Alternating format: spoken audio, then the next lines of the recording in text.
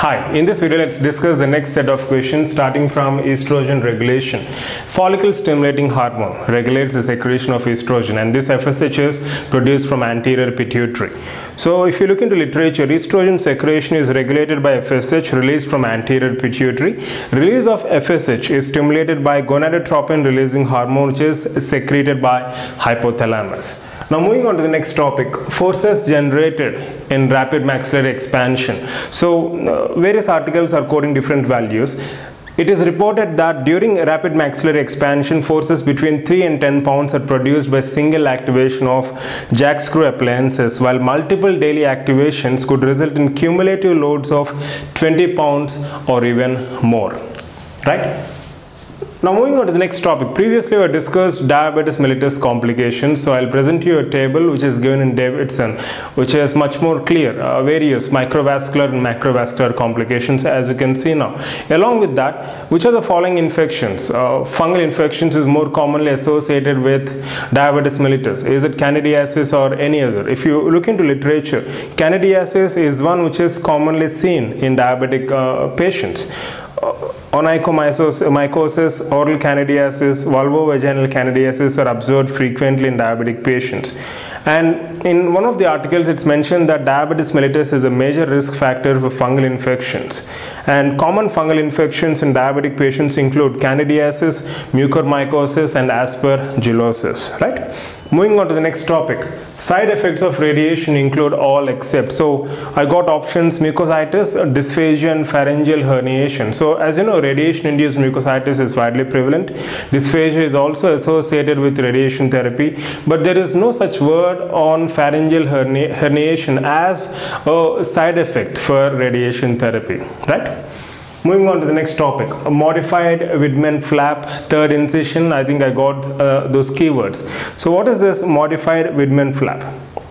So if you look into literature in 1965 in Currency, it's clearly mentioned that Morris revived a technique described early in the century in periodontal literature, which he called as unrepositioned mucoperiosteal flap. Essentially the same procedure was presented in 1974 by Ramford and Nissel, who called it as modified Whitman flap. So if you look into the steps in modified Whitman flap, Step 1. The initial incision is an internal bevel incision to alveolar crest starting 0.5 to 1 mm away from the gingival margin. Scalloping follows the gingival margin. In Step 2, gingiva is reflected with periosteal elevator. Step 3, a clavicular incision is made from the bottom of the pocket to the bone, circumscribing the triangular wedge of tissue containing the pocket lining. Step 4, after the flap is reflected, a third incision is made in the interdental spaces coronal to the bone with a curette or an interproximal knife, and the gingival collar is removed. I guess there was a question on the third incision in modified Whitman flap, so this fits into the relevant answer for this question, right? Now moving on to the next topic, HIV. What are seen or what are not seen in HIV? So as you know, HIV is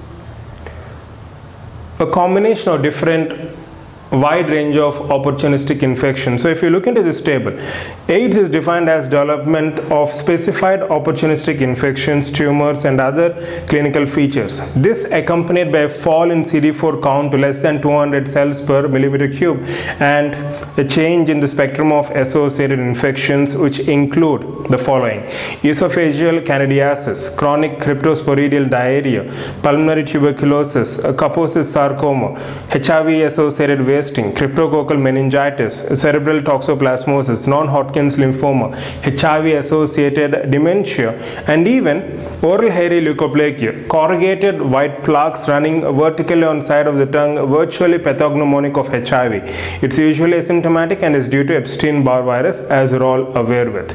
So the question which I came across is, in HIV, following conditions are present except Kaposi's sarcoma, hairy leukoplakia, NEG. NEG is something which is not found nowadays. So NEG can be seen in immunocompromised situations, but it's been 40 or 50 years since a case of NEG has been documented in literature, right? So there is no NEG nowadays because of the use of antibiotics or whatever. And NEG, as you know, it's caused by bacterial infections, mixed bacterial infections, including anaerobes, especially spirochetes like Treponema, Fusobacterium, prevotella intermedia, etc. Right? So NEG would be more appropriate in this particular context. Now moving on to the next topic, Ameloblastoma granules. So what do they represent? So it's clearly mentioned in Schaeffer's that in granular cell ameloblastoma, there is marked transformation of cytoplasm, usually of the stellate reticulum-like cell, so that it takes on a very coarse granular eosinophilic appearance. This often extends to include peripheral columnar cuboidal cells as well. Ultrastructural studies, such as that of Tandler and Rossi, have shown that these cytoplasmic granules represent lysosomal aggregates. Lysosomal aggregates with no recognizable cellular component, right? So that's some information pertaining to ameloblastoma granules. And another topic, gluconeogenesis. Which of the following enzymes are present in mitochondria? So just look at this flowchart.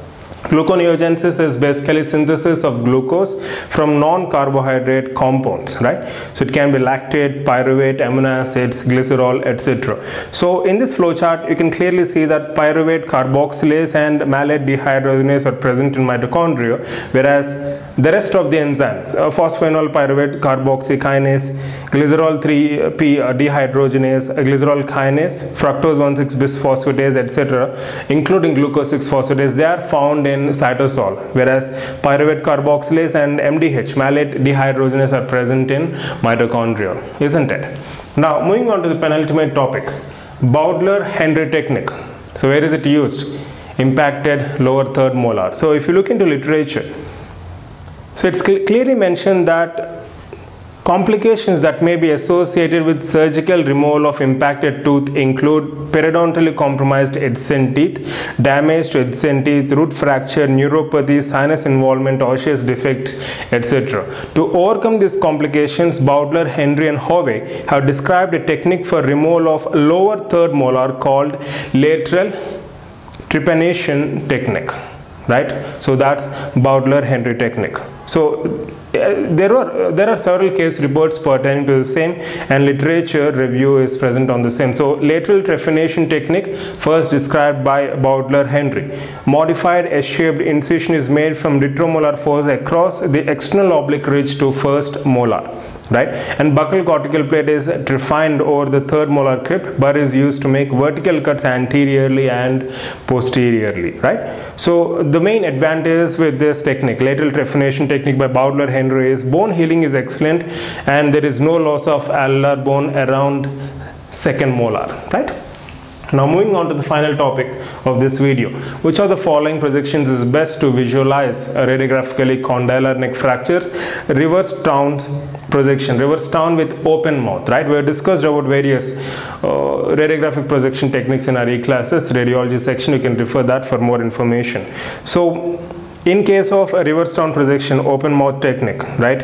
In order to further improve the visualization of condyles, the patient's mouth is open so that the condyle heads are located inferior to articular eminence, right? So reverse Town would be ideal to, it depends on the options, but a reverse Town is something which is exclusively indicated for observing the fractures of condylar neck, right? So these are some of the topics which I wanted to highlight in this present video. I hope it's clear.